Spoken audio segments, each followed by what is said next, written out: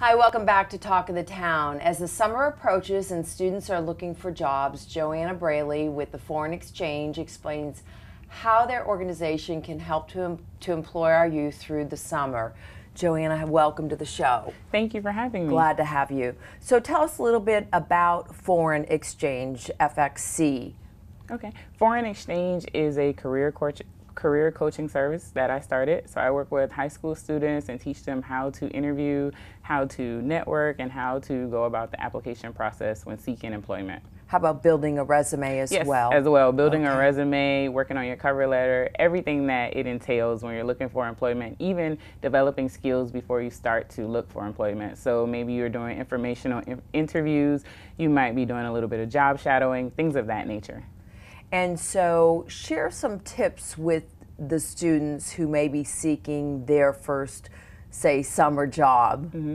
The cool thing about seeking your first summer job is that you have a wealth of options. So one thing that I always tell students is consider what you are interested in and what your long-term career goal is, or what you think it might be. So for example, if you are interested in accounting, you might opt to work as a cashier somewhere because you're handling money, you are dealing with transactions, and so you're getting the basic feel of it, and you're also interacting with customers. And then as you grow and you build, you'll learn how you'll use those skills in accounting later. Right.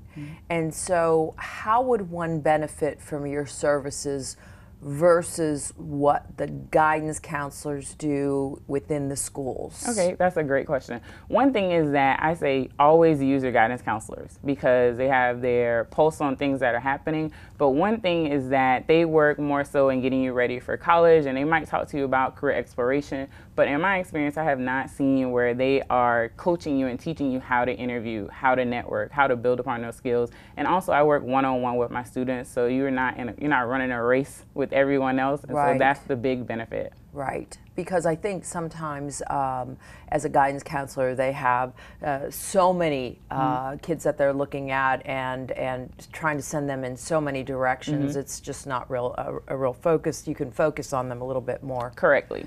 So what opportunities do you currently have for students? Okay. Currently, I have two opportunities for students, one with the City of Hardeeville in the planning department. It's an internship, and it is paid. It pays $8 an hour. It's Monday through Thursday, so ranging about 28, maybe 30 hours a week. And it's for rising juniors and seniors. You must live in Hardeeville, and you must attend a school within Jasper County. The other opportunity is an internship with the Morris Center for Low Country Heritage. This one is unpaid, but it's still a great opportunity because you're working directly with the director of programs and exhibits. It's a lot of hands-on experience. Yeah, and I bet there's a lot of things out there, as I'm thinking, you know, a lot of organizations that really can benefit from some of these students, not only what the students can bring, but also then what the students can take away from that. Right. So that's really incredible when you think about it. So how can students use the summer to get ahead?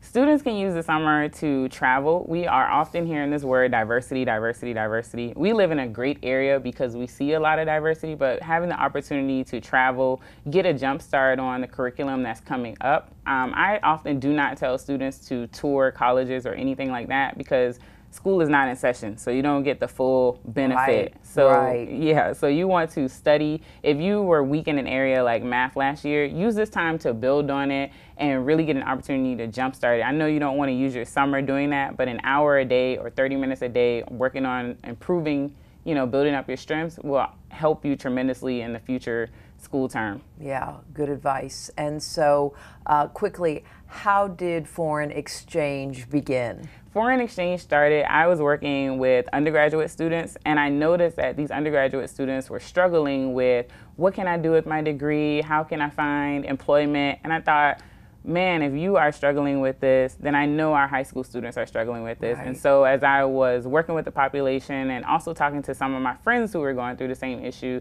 that is how it was birthed. Well, I think it's I think it's a great birth, and it sounds like an amazing venture for you and very helpful for students. And so we will have all your information on the screen, and we thank you so much for joining us today. Thank you for having me. Yes, and we thank you so much for joining us on today's Talk of the Town.